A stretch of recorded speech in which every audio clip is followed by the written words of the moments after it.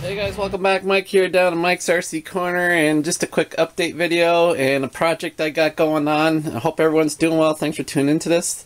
There it is, guys, the dragster. Haven't even taken it out on the street. It's wintertime here. It's been kind of crappy, snowy ice, lots of rain. Haven't hardly even had a chance to go outside and do some RC. It's kind of a shame.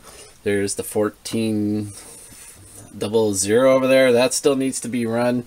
But everyone and their sister has been running that one, so we'll wait on that one a little bit. We'll do some of that later.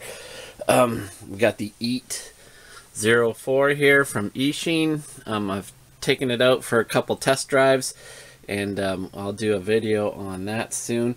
The one I really wanted to show you the most is this bad boy. Can you check that out or what?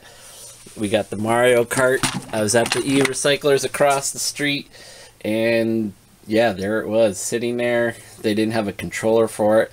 This is made by Carrera. Carrera does make some good hobby grade RC stuff. Now this, I've poked around, and Tom Lee RC Garage, he's recently done this. I post this on Instagram. I don't know if you guys follow me there. I'm starting to use it way more. But I posted this about a couple weeks ago that I scooped this up, and then I noticed that he did a video on this way back in the day, a year or two ago. Steve from RC Tanks and Trucks 24/7, he did a conversion on it, and that's inspired me to do that.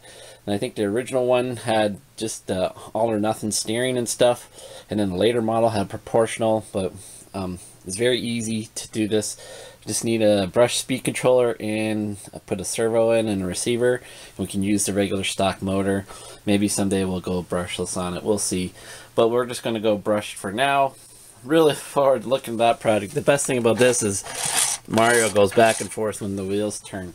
So lots of cool stuff going on. I've gotten some cases here, moving my camera stuff over. Yeah, it doesn't take long, and the RC workbench gets a little messed up. But guys, I hope everyone's doing well.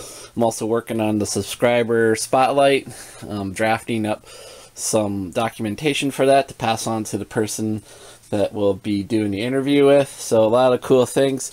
Hope everyone's doing well, of course. Hope everyone's getting a chance to RC more than I am.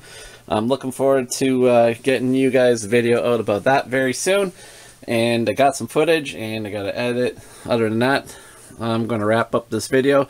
Take care. Peace out, guys. Hope to catch you on the next one. See ya.